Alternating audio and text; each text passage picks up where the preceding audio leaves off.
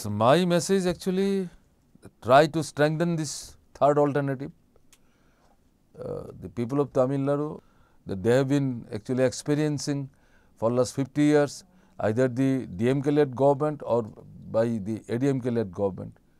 So from that what they have learned, that they are saying so many things but not implementing all their assurances, and particularly the poorer, semi-middle class and middle class, unemployed youth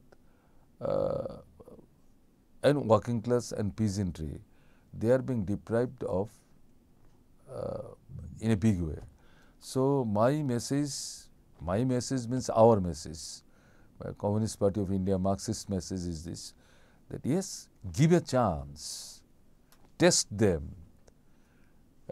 If you find that after giving them chance, if you see that they have also failed to deliver goods or keep their words, then they will have opportunity to learn lessons from their works and activities, and they can change their mind in the future. So at least you should give them chance.